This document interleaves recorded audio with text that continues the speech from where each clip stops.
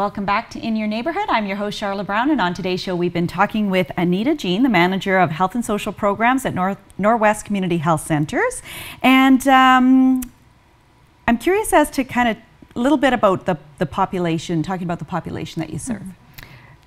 So traditionally, we focus on folks that have had barriers to receiving health care, either because of past trauma, like you figure if LGBT, lesbian, gay, bisexual, trans, they're not the types that will seek healthcare or have the best access, or you look at seniors with complex needs, right? So we will essentially have them as a priority population in terms of increasing access for these groups. In addition, we talked about the folks referred to the FAHD diagnostic program, and we will also look after the Syrian refugees. We have quite a few families that are with us, 10 families, a little over 100 people that we are looking after. And we're also looking at, we have a fairly large Aboriginal population that we serve at all our sites. And in Long Lac, we have the mandate to serve Francophones as well. Mm-hmm. And so we need to be equipped to be able to serve those populations. And also, if we want to be culturally safe and appropriate, we need some awareness of the barriers, what's appropriate, and really having that the right approach. We focus on low-income populations as well, folks with mental health and addictions, and in terms of giving appropriate service, let me give you a few examples. Some people might need to have reminder calls prior to appointments. We might need to have other supports like bus tickets, some taxi chits for really frail seniors, making sure that we have that as part of how we offer services. That's awesome, for sure. And that was kind of talking about some of the supports that you provide for clients, so those things to help them to be able to access health care. And also in terms of for example, now there's the whole movement with Health Links, which is trying to have certain strategies for folks that are either have high cost chronic conditions, so that the care is more coordinated. When you figure that the 5% of the population using 60% of healthcare dollars, you need to make sure that this is well coordinated.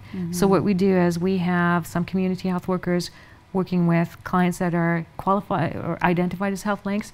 So with these 4 more high cost or chronic conditions, so that if you have other care, some providers involved in their care, you might do case consults. You might also have a plan based on the goals, the health goals of the clients. You help those clients formulate those health goals and access the services they need. For example, you might not think of access to to better housing as a health issue, but for someone that doesn't have really good housing, that's their goal, right? So they might need to have help finding a better place to live. They might need to have transportation to get to their appointments. That's when we link them with other services like Red Cross transportation and things like that. So community health workers do provide a lot of those supports for the clients that that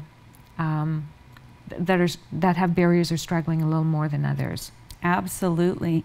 And let's talk a little bit about how you engage clients, so like your harm reduction approach. Well, if you have someone that is smoking, how effective are you by if you tell them don't smoke, right?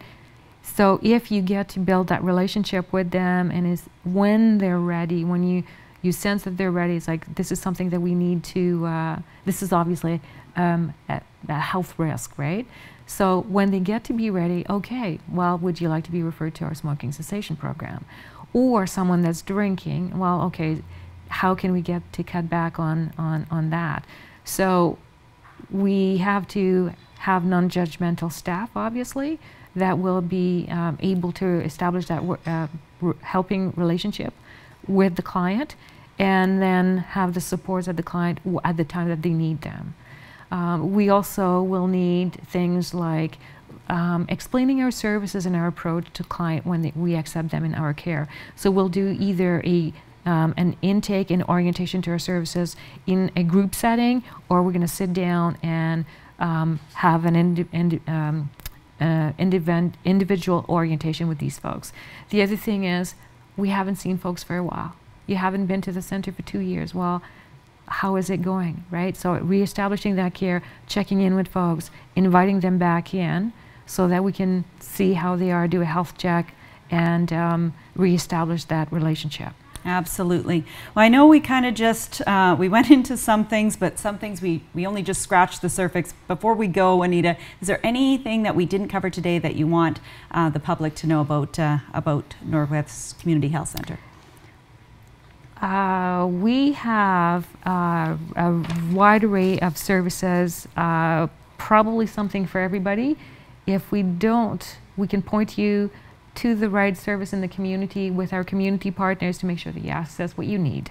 Wonderful. Well, I want to thank you for being on the show today, Anita. I know we referred to the website a number of times. It's norwestchc.org, and we'll put that up on the screen as well. I want to thank you, Anita, for being on the show today and educating the public on all the great work that you do over at NorWest Community Health Centre. And keep up the fabulous work, and congrats on the new expansion for sure. I want to thank everybody for tuning in today. Be sure to watch next week with more on In Your Neighbourhood.